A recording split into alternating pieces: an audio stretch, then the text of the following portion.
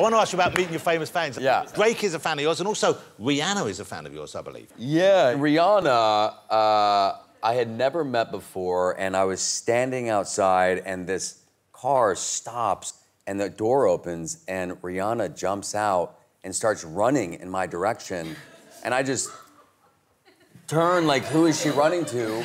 There's no one behind me, and she throws her arms around me and gives me this big hug and kisses me on the cheek and says that she loves me. And I'm like, oh my God, I love you too. This is great.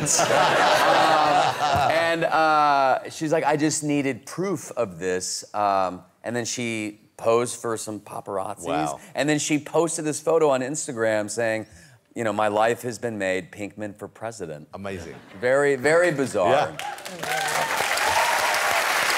Jack,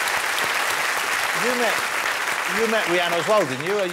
Is Rihanna a fan of yours? Mine didn't go as well as that. What happened? No, I met her after I hosted the Fashion Awards. Yeah. And I'd done quite well, and then they said, oh, Rihanna would like to meet you. Would you like to come and see her at the after party? And she had her own, like, cordoned-off area, and I was ushered in, and I think I panicked a little bit, and I sort of forgot how to formulate proper sentences. Yeah. I was like, what do I say? What's like my opening little gambit? And all I could think of was that she does the coconut water adverts.